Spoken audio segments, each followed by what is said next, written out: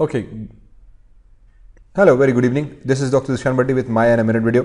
Another very cool tip about shelves that I want to share is that you can create custom shelf with custom scripts as well. So for example, if you're working on the character animation and you have a multiple characters or multiple controls that you need to control for this particular character. Now, the basic thing is we need to set a keyframe on every single control that we are using. But instead of that, what I usually like to do is we can go into shelf, create a new shelf, and I can say CHAR character CTRL control, and this gives me a new blank new shelf. Then I can go into script editor, and if I click on this button here, this would just clear the entire script for me. Now if I backspace, I come here and click on this button and shift click on this thing, for it will create this gives me these two lines of code. Select -R and the name of the control that I have selected. Select -toggle basically means I've done a shift selection about these two buttons. So I can select these two, go into file, save script to select, and for example I can say right arm and create the mel script. This creates a right arm button on the shelf. Then I can go into this thing, shift, and this would give me select left arm and left arm fingers. So for example, in this case I have these two. I can select, save script to shelf, and I can say for example left_arm, and there we go.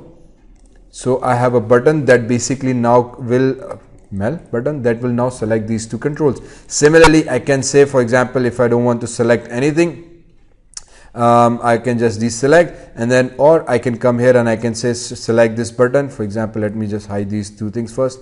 I can select this, click, and then I can select the body, these two controls, this thing and this thing, and then the chest. Similarly the head, the neck, and this thing I also want that, and maybe for example the rotation control on these two arms here.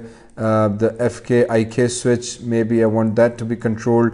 The root control, the spine control, this guy, and just let the feet be alone. So I have everything selected here. Then I can very easily go into my select from here, create everything here, file, save script to shelf, and name it for example body, and click okie dokie. Mel script, and I have a script, so let me hide that. Now what I do next time, if I need to work on the hands, I will just click on the left hand, press S, a keyframe is set on this.